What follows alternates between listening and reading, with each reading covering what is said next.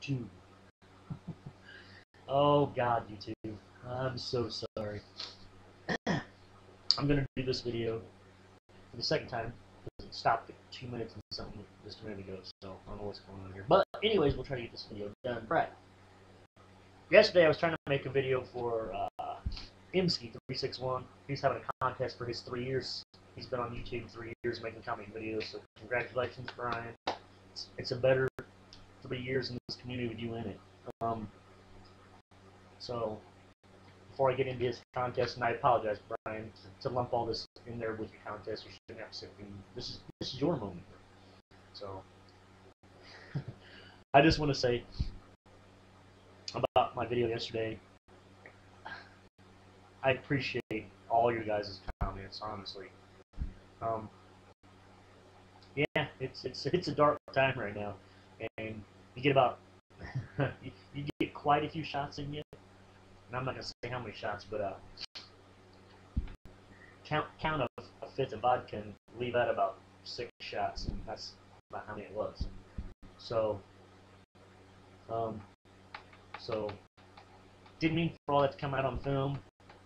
Got a little angry and upset. Didn't know or remember when I went to sleep, and I woke up to the pregnant girl in the story called me, and she's like, "I saw your video," and I'm like, "Oh God, I made a video last night." So yeah, but I was kind of afraid to face the comments. So when I went to look at the comments, I was like, you know what? Nobody's cussing me out. Nobody's, and I know I use some harsh language, and I totally apologize about that. Even though I don't like the lady and the guy managers that kept me from getting my job back, I shouldn't use that language with those. It's making me as bad as them by doing that. They're dirt balls. That's not bad. That's not bad language, but they are dirt balls. So I apologize for using certain words. But I mean, it brought out people who haven't commented on my videos, so I didn't know you could still watch my videos. People were commenting. I mean, I've got so many comments. I think it's almost at least 250 views in a day. I don't know how words spread that fast, but holy cow. And well, I also post on my Facebook, and so some people that weren't comic community, I had people calling me and commenting, friends and stuff too. Some of the people involved commented, saying, yeah, So I thank you guys, and I apologize for posting that. I don't like doing that. I can't say I don't like bringing the trash on here. I think that's what makes this community so awesome, is we can bring our problems to each other, and we will get an ear to listen. And trust me, I need it. I do need it. Because the shit ain't over. But I'll try not to post any videos like that ever again. If I do, things are really bad. So let's hope that, But anyways, Brian, this is about you. This is your 3-year thing, man. Congratulations. I said it's a better place with you in it. So his thing is Brian has 3 loves: comic books, music, and sports. And so he thought for his contest that he would do show some comic books relating to music or sports and sports. Well, and the thing is, I've got a lot of music comics. I've already showed my Kiss. I've got almost every Kiss comic too. I need like 1 Psycho Circus comic and one of the floor Kiss 4K. I think is one I might need. Other than that, I've got every Kiss comic. I got the 2 in the Howard the Duck. I've got the 2 Marvel that came out in the 70s. So the ones I need aren't expensive, but I've not got my hands on them. It's just one of those things I've not gone after them aggressively enough. So I've showed the Kiss comics, so I've got a little stack that I'll show this. First off, I don't have any sports comics, Brian. I do have the NFL Pro guy that you've got. You already showed that. And I was going to be a smart ass. Actually, I've got a DC Sports Star thing someplace, and it's in one of these boxes somewhere in here. This is actually my new room. I take it home my daughter's toy room because she was never in it. So I ended up taking that and making the man cave, the comic book room. And now she's old enough, she's having little friends come over. And I'm like, you know what? She needs that room back. So since my wife doesn't sleep in this bed with me, she stays in there with my daughter. They've got a separate bedroom that they can. So this is my room, period. So I was like, you know what? I'm a 16-year-old kid again. Yeah, probably younger than that. Anyway, so now I've got toys everywhere, my comics. My bedroom is now the man cave, so there's a bed actually in the man cave. But so yeah, this is anyways though. So on the first thing he said, a sports comic, and I was gonna be a smartass because I don't have many sports comics. But yeah, like I said, I couldn't find the DC Sports Stars. It's someplace in all this mess, and I have no clue. So I was gonna be a smartass and get out one of my adult comic books and be like, it's sex, that's a sport, you know. If you're doing it right, and you're just as hot and sweaty and sticky at the end of that as you are, you know. There's balls involved, hopefully just two. I mean, whatever you guys are into, right? Not judging here. And thing with sex and sports is a group of cheerleaders is always appreciated. So, sex to sport. So, oh, it's gone downhill fast. So, trust me, I need to make a lighthearted video. I almost need to redeem myself since yesterday. If my channel ended tomorrow, I don't want that to be the last video. So, yeah. I don't know. Anyways, thank you guys. Thank you for all your support. I mean, honestly, the things that were said were so nice, so freaking nice, man. And I want to go back and comment on each and everyone's thing, but I think it's gonna get a little teary if I do. So it's almost easier to thank all you guys right now. I mean, I could go through and just name everybody, all these people that commented. Just amazing comments. But thank you. And we're back to this. So anyway, so I don't have sports comics except for the adult stuff and pom poms. Oh, pom poms. They always look better on your bedroom floor than they do. So anyways, I've showed the Kiss Psycho Circus comics, but I found this, and it's the Kiss Psycho Circus magazine, and it's McFarlane.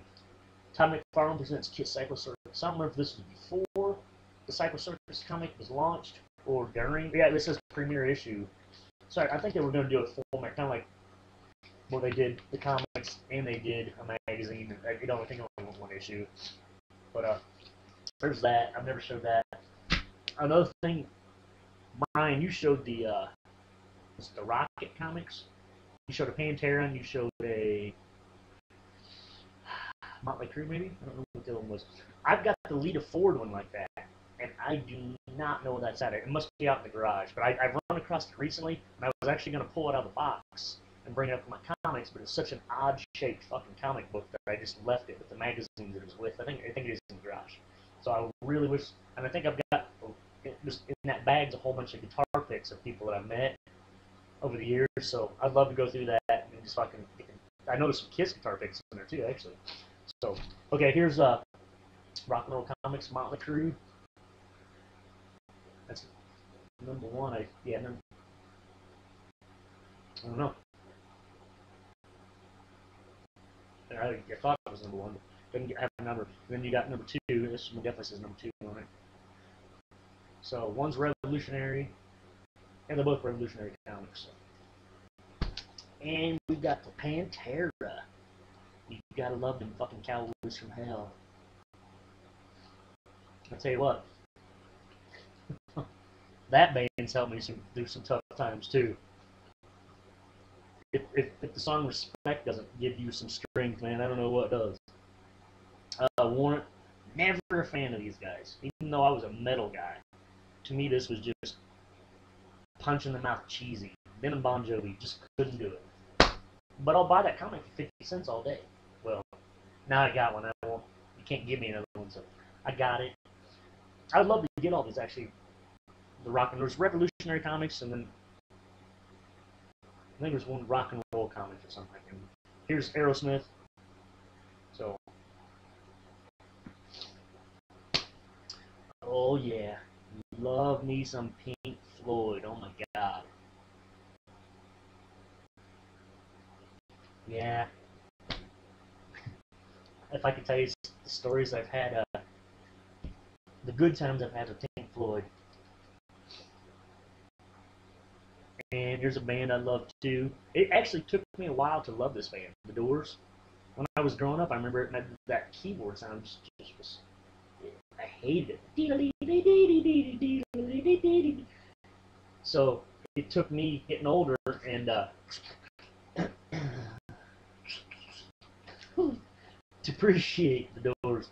So and then I went through the acid phase, and the movie came out. My buddy's like, "Yeah, we rented a movie." They invited me to come over to their house, and like we rented a couple movies, and I was like, "What'd you get?" And I can't remember what the movie was. One of them was Doors, and I was like, "The Doors? You want to watch a fucking Doors movie?" I swear to God. Well, and we all popped acid that night. I remember too. Ah, fuck, it's all out there. I don't care. This was the fucking 90s.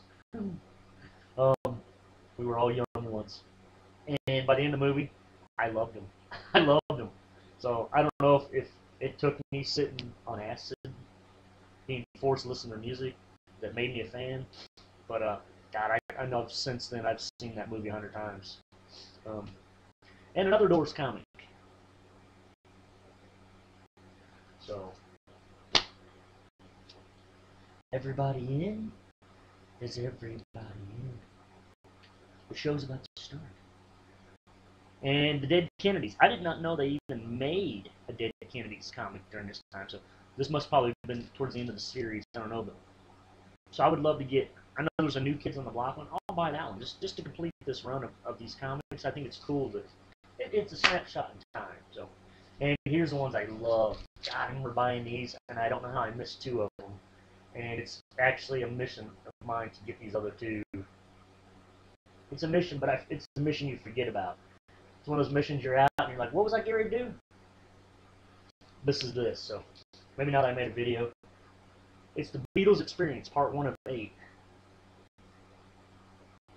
It's got the little shiny gold letters. I love that.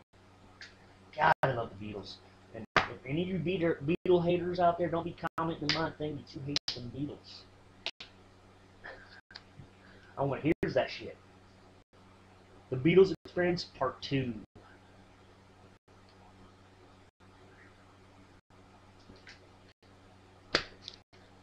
Part 3. I really just, I mean, I love the Beatles, but I really just worship John Lennon. I do. I love that guy.